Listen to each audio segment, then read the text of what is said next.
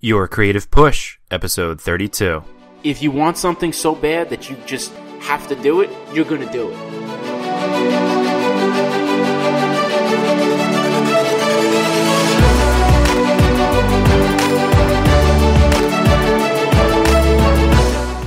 Youngman Brown here. Today's episode is part 2 of my conversation with Jon Contino. Yesterday we left off talking about the Sports Illustrated Swimsuit Edition, and that's where we pick it up today. So if you haven't listened, go back in your podcast player and listen to episode 31, or head to yourcreativepush.com/31. And that being said, I'll get out of the way and get back into my conversation with graphic designer and artist Jon Contino. Shifting gears a little bit, can you tell me about the Sports Illustrated Swimsuit issue? Dude, I mean, what a great project. I mean, and not for the obvious reasons, but like it was a very cool project. I mean, one of the Sports Illustrated Swimsuit issue is like one of those things that you just grow up with. You know, I don't know how many years they've been doing it now, but I know it's a while because I know I've been looking at it for a long time. The guy who got in touch with me, who I think he's really cool. This guy's named Chris Hersick. I think he's like vice president of design or whatever he is at like Time, Sports Illustrated. I know there was like a merger or someone got bought or whatever it is, but you know, he was generally in control of the entire thing. And he and I worked on most of it together, just the two of us, which was very cool because there is a whole team that works on it and they do a great job and everything. But for the most part, it was just the two of us. And he got in touch with me. He was like, how would you like to do some stuff for the swimsuit issue? And I was like, how would you like to see stuff in the morning? You know, like I was so ready because first of all, Sports Illustrated, which is, you know, a national icon. Yeah. The swimsuit issue is another national icon. It's something that people look forward to. And just the way that it's treated, you know, it's a very special event. And it was really a privilege to be able to work on something that's like loved like that much by everybody. Like we live in a very PC world nowadays, but I mean, you know, despite all the social media rumblings about this thing and that thing or whatever, like people still really enjoy it. You know, it kind of appeals to basic human instincts, but you know, to be able to take it and not only that, take it and shift it away from what it was normally looked at and kind of given this more artistic, illustrative sensibility to go along with it. I mean, that's huge, you know, like that's got my fingerprints all over it. I mean, even other stuff, you know, I don't know if they've ever had any other designers who are that clearly themselves, you know, designing for it. I mean, I think with my stuff, I'll be the first to admit it, like sometimes stuff is just done wrong. Sometimes there's mistakes all over the place, but that's kind of what I love about it so much. And I am a perfectionist in the imperfections, so to speak, I guess.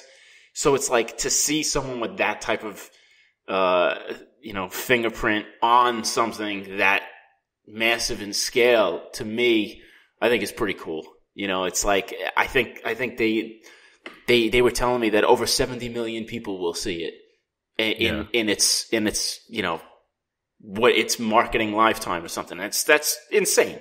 It's insane. I mean, if people even knew like the way that this whole process works, they'd be like, wow, that's interesting. No, it's cool. And I've you know, I got to admit, when I look at the Sports Illustrated Swimsuit Edition in the past, it hasn't been necessarily for the typography and design, nor for like to see who the designer of the bathing suits are. But it usually isn't. No.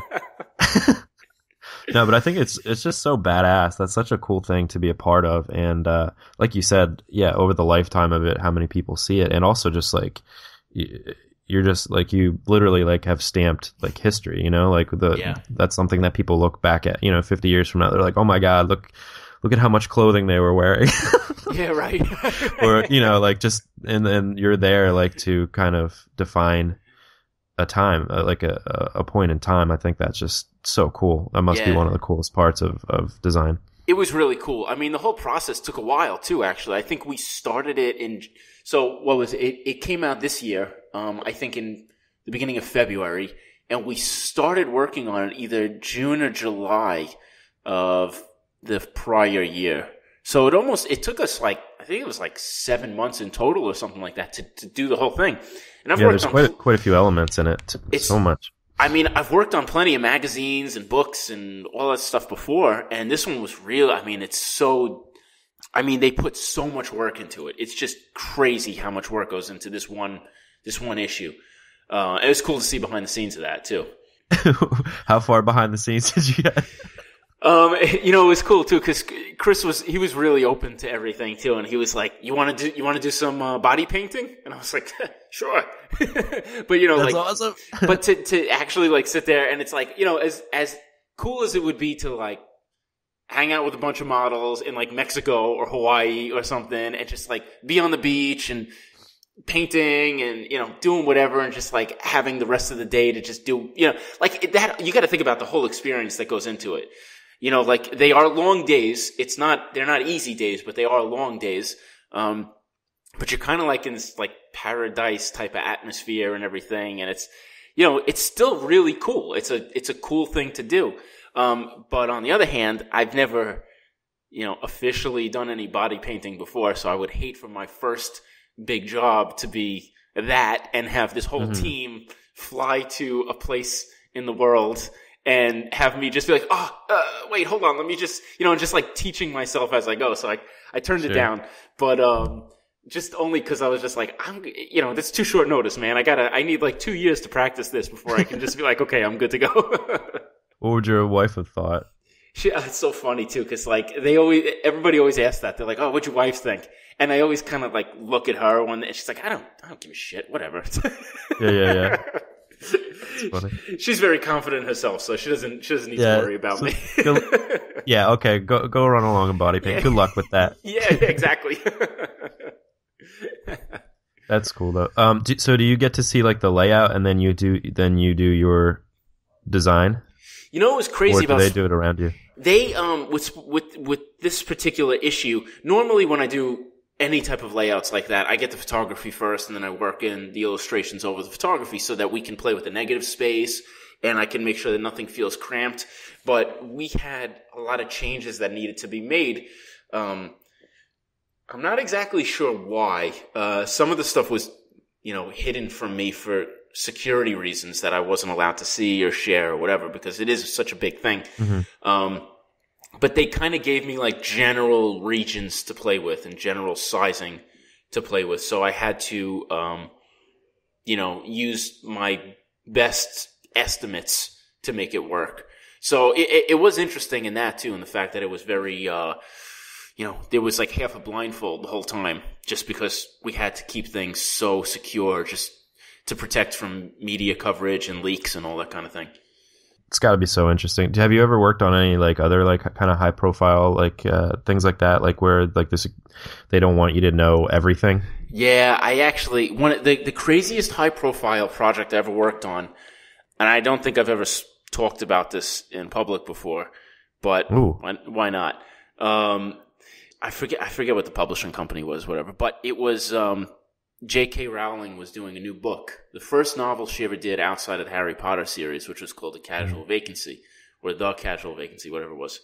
So I got hired to design the cover. And there was a UK publisher and there was a USA publisher.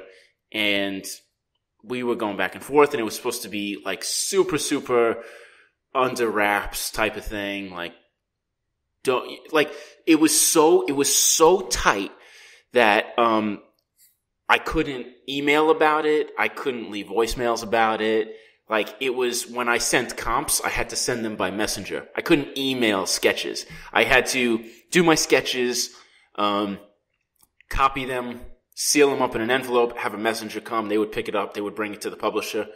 And then he would send me notes back, or we would get on the phone and we would talk about the notes, and I'd have to, write down verbatim what he was saying, or he would send back a transcript of what he was thinking back to me. And that's how the whole process went. I had to burn CDs and put flash drives in there just so. Oh my.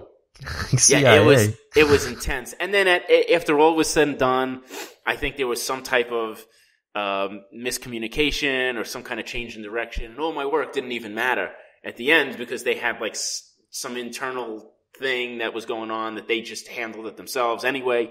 And it's a shame because I'm not even allowed to share it because it was such a like crazy tight security thing, maybe down the line. But, it was everyone was so like concerned with leaks and all that type of stuff that it was just like the most, the only thing that was missing was like a Secret Service agent, like escorting these things back and forth, So it was, it was interesting. It was definitely interesting.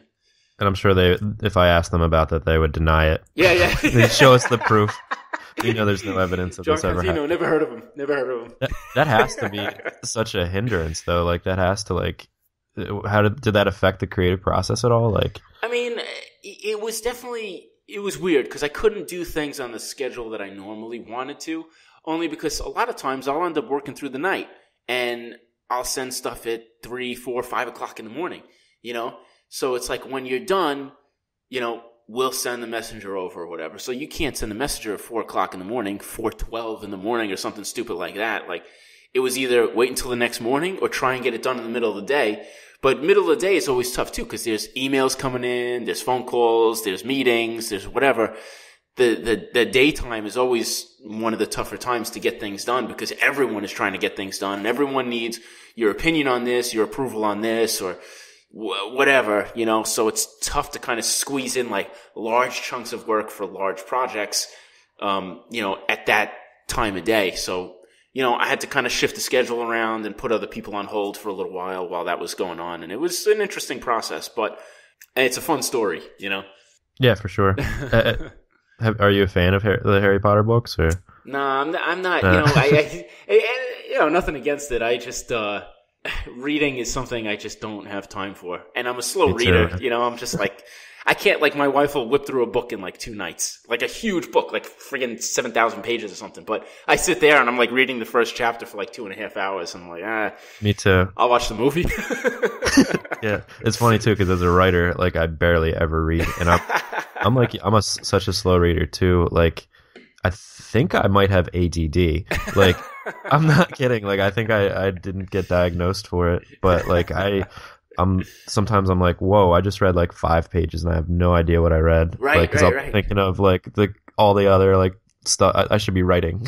Yeah, right. That's what always made reading so hard for me is because my brain was always in so many different places that I'm just like, I can't just sit here and absorb like the past 20 pages of whatever this chapter is.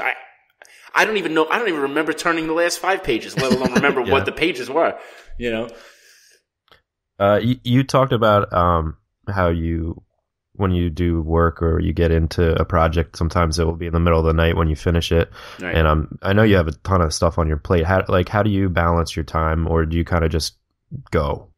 Yeah, no, I just go. I definitely, there's always client deadlines. There's always self-imposed deadlines, but I just go. And the way that I work is I try to get as much done in a day as I possibly can. So by the time everyone in my house goes to bed, you're talking 10:30, 11 o'clock, and I'm awake. So I'm just like, I could squeeze in like another 2 jobs before I go to sleep. Like I got the energy. So I'll sit down at 10 o'clock, 11 o'clock at night and start the next t-shirt design or, do all the logo sketches for tomorrow or whatever it is. And I'll just do it. So I'll do another day's worth of work, another 6 or 7 hours worth of work at 10 o'clock at night or whatever it is. Like sometimes that's just what happens. Sometimes I start earlier and I just break for meals or whatever, but like I said, man, it all comes down to the fact that I love what I do. So I would rather be designing and drawing and stuff than sleeping. So it's, I think it kind of comes with the territory. Yeah. Being a night owl is sometimes tough. Yeah. Because you end up staying up way later than you want to because you get especially into a project. Right.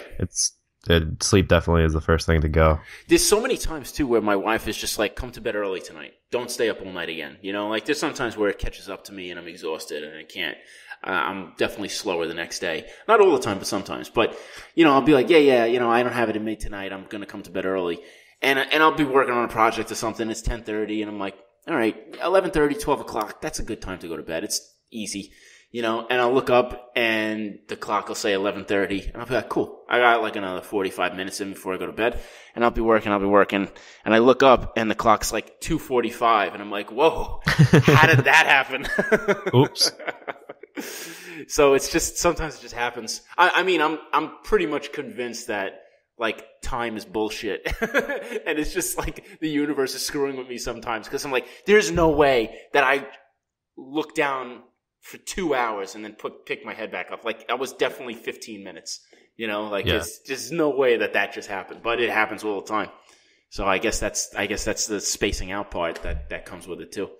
Yeah, it's the same for me at work. I'm like, how is this going so long?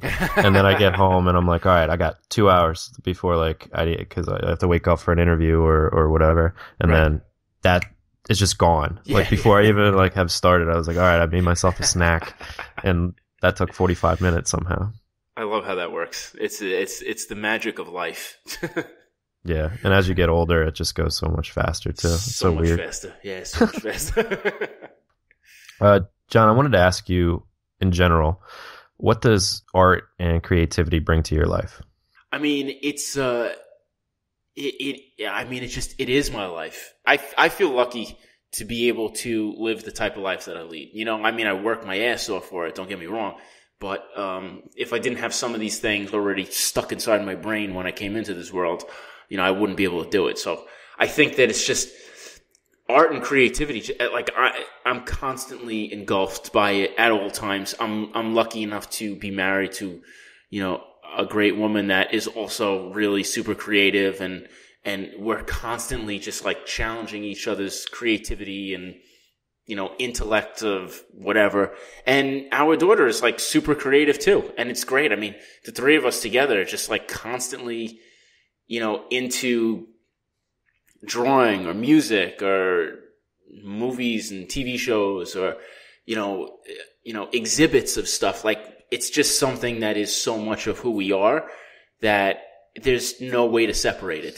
There's no like, I work at an ad agency or I work at a design studio and I come home and then I have a drink and I do this and I hang out with friends. Blah, blah, blah. There's like, it's just anything that we do that's more of like the normal type of aspect of life. I think where people are just like, we're going out to dinner with friends or we're doing this. So anything that's like that type of thing, I think is more of the rare aspect of our life than it is like the creative, artistic side. So it's just like so built in and so embedded that it just is, and it's cool. It's great. I'm so psyched that we are at that point where we're able to be like that. Because for so long I tried to live that life and it was very hard to do for so many reasons. I mean, it's hard because it's a different type of lifestyle. It's not the easiest thing to do if you're not used to it, or especially if you want to be like that and you can't sustain it. That makes it really hard too. So a lot of it comes along with the fact of I've been doing this so long that I'm able to do this type of thing, but it's the only way of life that I know, at least now. So I'm, hopefully it stays that way. No, I'm sure it will. Kind of going along with that, and I'm just realizing how long we've been going. I'm gonna have to split this into like 2 episodes, I think. Double disc. Or yeah, actually, this conversation never happened. I'm just gonna make sure there's no paper trail of it. But yeah, like going back to that, like to someone who isn't at that point yet, like who is trying to balance that. Let's get into our final push, where I ask you to kind of like grab that person by the shoulder who wants to do it, and kind of give them that final push and just push them into incorporating creativity into their lives or design or whatever it is that they want to do. I think that, and I've said this in Q&As, I've said this during lectures, I've said this so many times in front of students, in front of other professionals, and it's like, I think it's the best way to describe this. And it's that we will all die at some point. You're going to die. I'm going to die. What? Yeah. We're all going to die. And it's going to happen. And that's it. The end. And that's it. Great. This has been a great interview. Thank you very much.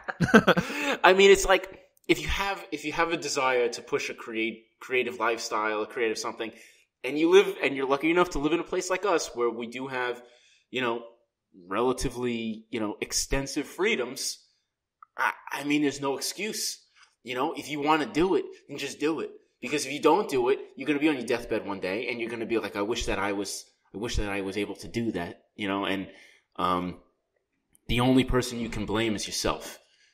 So it's no one's holding you down. There's no conspiracy. There's nothing like that. If you have the desire, and I say it all the time. I'm nowhere near the best at what I do. I'm nowhere near the best artist, the best illustrator, the best lettering artist. I'm nowhere near the best at anything. But I think I have such desire to just make it my life that I'll do whatever it takes to make sure that I'm being the best at it that I can. And trying to utilize things I've learned along the way to help bring me to a level where people will care who I am or what I do. And that's the only way that you can sustain it. So if you have a lot of tools, or if you have a small amount of tools, you just make the most out of what you got, and you just take it and you run with it, and you just do it, man. It's like, if you don't do it, somebody else will. So it's like, you can be the person that sits in a cubicle all day, or, whatever, like that type of typical person who hates their lives and counts down to 5 o'clock every day. Or you can, sacrifice a bunch of stuff for a while and try to figure out a way to make it work, and, just make it happen. I think if you really, really care about it, you're not going to need a push from someone like me. I think like I never went to a big design school. I never went and had a big internship. All the stuff I did is just because I wanted to do it. And there was definitely some lucky breaks along the way, but I think everybody gets them at some point. You just have to be able to take advantage of them and make them happen. So it's like, if you don't do it for you, no one else is going to do it for you. No one's going to hand you anything. You got to work for it, and you got to make it happen for yourself. So if you got it inside of you, let it go, and just, whatever it is, man. And it could be the stuff that you don't think anybody would ever care about. Like, I've talked about this a lot of times too. It's like, I tried to sell lettering and my style of illustration to people for years, and no one wanted it, But I happened to be at the right place at the right time when that type of thing actually started to become desirable. And I was around, and I had already had years of that experience in my portfolio. And it's just like, oh, well, here you go. This is what you want. I got that. I've done that.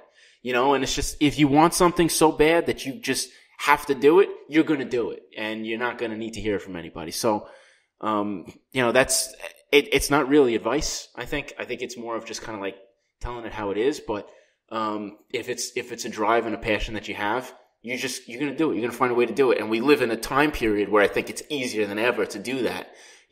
Like we're on a podcast right now. This might as well be a radio show in 1945. This is like, it's a new era of mediums that we're able to exist in. And it's so much easier to do it than it ever was before. So, like people can start clothing companies like that. Like now, I just started a new clothing company. There we go. Like I want to do a podcast. Fine. I bought the microphone. I got the SoundCloud account, like whatever. Like it's done. Like it's so much easier to do it now than ever. So, I mean, more than ever, there's no excuse to do what you want to do, because if you just keep working, people will care. People will see it. They'll notice your passion for it, and they'll notice how much you're putting into it, and it'll make a difference. And that's all it really is. It's just the old Nike saying, just do it. Just do it. No, I love that. I got the chills, dude. That's awesome. That's good, man.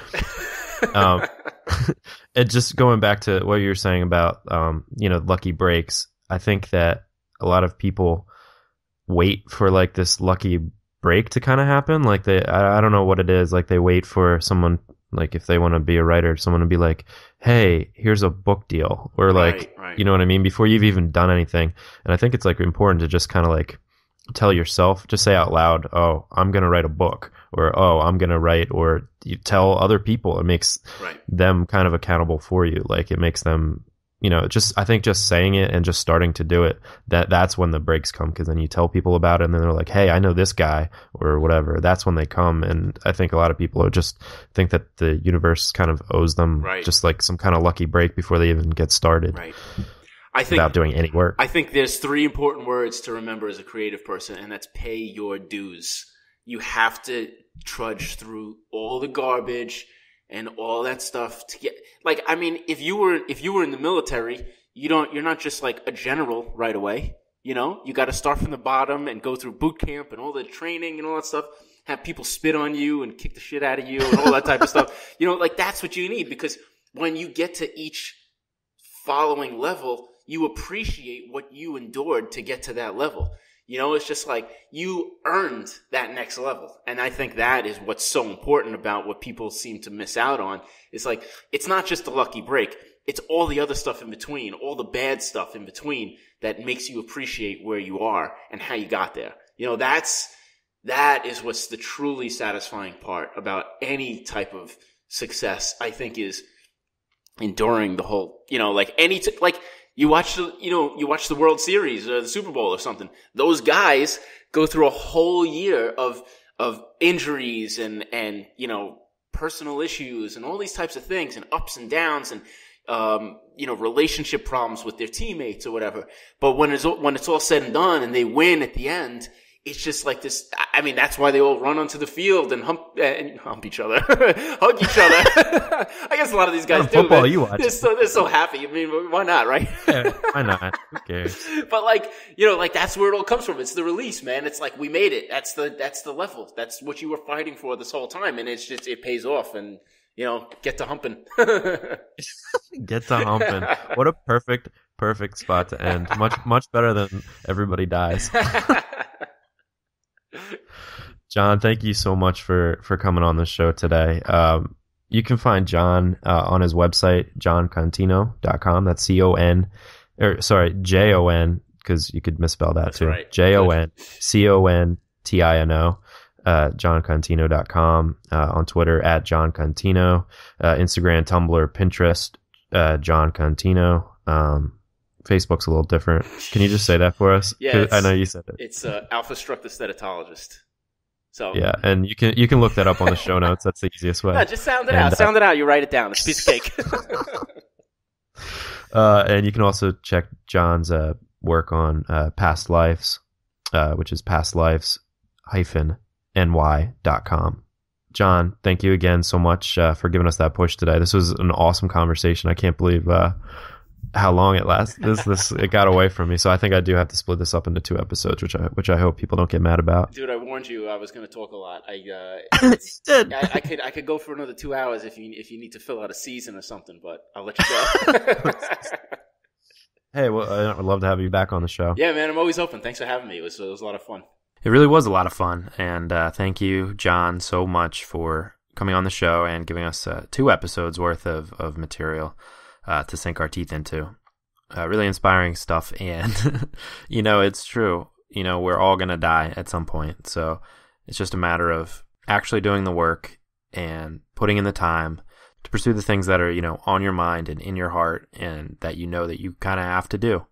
It's just a matter of actually doing it, to put in the time, and as Jon said, to, pay your dues. Time for a few iTunes shout-outs. Sergeant Storm gave Your Creative Push 5 stars on iTunes. He said, as a creative myself, I really enjoyed this podcast, and if you're a creative, you will too. Great job. Cleaning Coach said, thanks. This is a motivating and inspiring podcast, and I'll be listening often. Tux B said, I love your show. Very cool. B Stab said, great show. Episode 1 has me a believer, and now I am a subscriber. Mark Smith 111 said, great to find this podcast about the arts. Host Youngman Brown brings on some very interesting guests to talk about creativity and just doing the work. I even found a fascinating artist to follow on Instagram after listening to 1 episode. And String 5 said, as a creative myself, it's great to find this show because it covers a variety of creative areas. Music, photography, writing, and more, rather than focus on one area only. If you create and want to follow your passion, you've got to check out this show. Can't wait to hear more. So thank you everyone for those 5-star reviews. If you love the show and you haven't left a 5-star review yet, that's the best way you can help out the show, as I've said before. And I really, really appreciate it. It's one of the reasons that this show has just catapulted into the sky, way beyond my expectations. So you can just go onto iTunes or really whatever podcast player you listen to it on and just leave us a nice review. I will appreciate it so much, and I will read your review on the air. On tomorrow's show, we have Victor Yako. It was something where it was very conflicting because the drinking was preventing me from writing. But in the back of my mind, I felt like the drinking was inspiring me because I would have these thoughts at the end. Oh, you should write. I want to write. But I would wake up with not another word written and not realize that the alcohol actually had to go for me to move forward. Victor comes on the show to share kind of a special message tomorrow, one that I think can resonate with a lot more people than you might think, the issue of alcoholism. He gives us his story and how it affected his creativity, and how now that he is sober, he has replaced his need for alcohol with his need for creativity, with his writing and the various other things that he is doing to spread this message. It's a bit of an extended episode, but I didn't want to split it into two because I think it's an important message. And even if you don't suffer from alcoholism, I think it's a really important episode to listen to because you never really know who does suffer from it or who is affected by it. So that is tomorrow. Hopefully today you were pushed enough to get your work done. And if not, we will be here for you tomorrow. Thank you so much for listening, for subscribing, for rating and reviewing, for emailing me, for everything that you're doing to support the show. I really appreciate it. The best thing you can do for me, though, is go and get some work done. So turn off the podcast and turn off the internet and whatever other distractions you're doing and go and get your work done. Have a great day, and I'll see you tomorrow.